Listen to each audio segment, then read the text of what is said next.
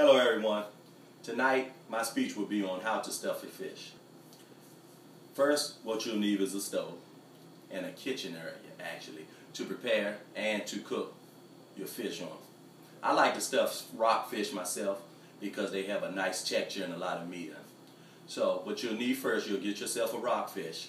It's a nice size rockfish. I'll say about a pound rockfish. No, that's too light. I'll get like about a 4-pound rockfish. Then I'll take some lump crab meat.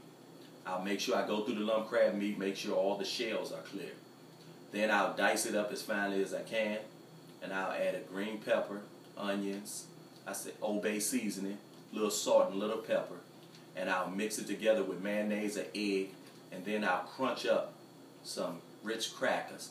By me crunching up the Ritz crackers as well as the egg, it helps hold the batter together as far as the crab meat and all the ingredients. I'll then have the rockfish butterfly. While I have the butterfly, then I'll season that as well. I'll put a little Old Bay seasoning and a little lemon juice within the inside of the rockfish. And then I'll take that ingredients that I placed together with the crab meat and I'll paste it on the inside of the rockfish while it's butterfly. When I paste that inside the rockfish, I'll then fold the rockfish over and seal it within some aluminum foil and wrap it up very tightly. Then that's when you'll bring your fish over and you'll place it in the oven. And I place the oven at, I say like around 350 to 400 degrees, and I let it slow cook for about, I say an hour or so.